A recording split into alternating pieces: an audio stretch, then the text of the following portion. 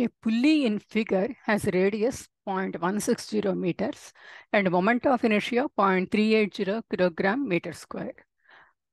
The rope does not slip on the pulley rim. Use energy methods to calculate the speed of the 4 kg block just before it strikes the floor. So he's asking us to find out the speed of the 4 kg block just before it strikes the floor. So we have to use the law of conservation of energy. Initial energy is equal to final energy. Initially, we have only gravitational potential energy. Suppose if you see this figure, the 4 kg block is hanging from here and the 2 kg block is resting on the floor. Okay, and both the blocks are connected through a cable via pulley.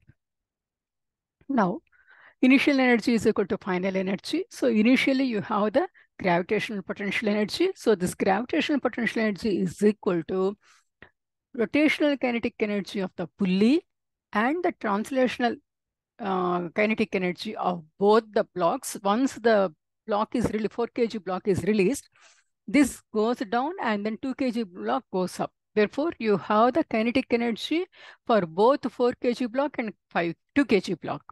And then next, you have the gravitational potential energy of the 2 kg block. Okay. This is the total energy. This is the before, this is after. Before releasing the block, we have only gravitational potential energy. And after releasing the block, we have the rotational kinetic energy of the pulley and then the translational kinetic energy of the 4 kg block and 2 kg block. And then we have the gravitational potential energy of the 2 kg block because it goes up and it goes down. No? So it has this one. It won't have any gravitational potential energy. By the time it reaches the ground, only 2 kg block has the gravitational potential energy. Now write down the equation. Gravitational potential energy is equal to mgh, and initially the block has mass 4 kilograms, and then g is 9.8, and then the distance is 5 meters. It is at a height of 5 meters. So mgh is equal to 196 joules. Okay, 4 into 9.8 into 5 is 196 joules. Now, rotational kinetic energy of the pulley. Rotational kinetic energy is equal to half I omega square, and then half into moment of inertia is given as 0.380 kilogram meter square, and then omega is not known to us. We have to find out omega, rotational quantity. That means angular velocity is equal to V by R.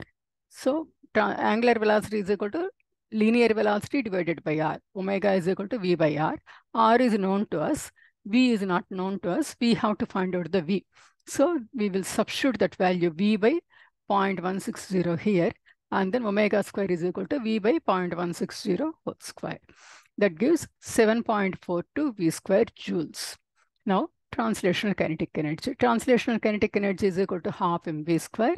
Here, half into both the masses have the velocity and they both are connected through the pulley. Therefore, they have the same velocity. Therefore, we have to take half m1 plus m2 v square.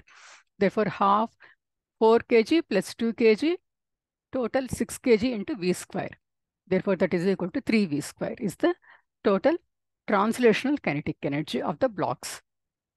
Now, final gravitational potential energy of the 2 kg block. That is mghf. So, 2 kg multiplied by g, 9.8, and height. It goes up now, 5 meters it goes up. So that is equal to 998 joules.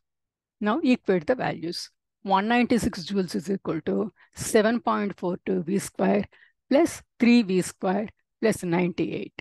Solving for V, we get 3.10 meters per second. This is the answer for this question. It is just using the energies. Okay, generally the students will make a mistake here, translational kinetic energy. They forget that 4 kg block also has the translational kinetic energy. They will not take that into consideration. Only 2 kg block translation kinetic energy will they consider and then do the problem. They will not get the answer. But if you take both the masses, then you will get the answer. That's it. Nothing beyond that. Thank you. Bye-bye.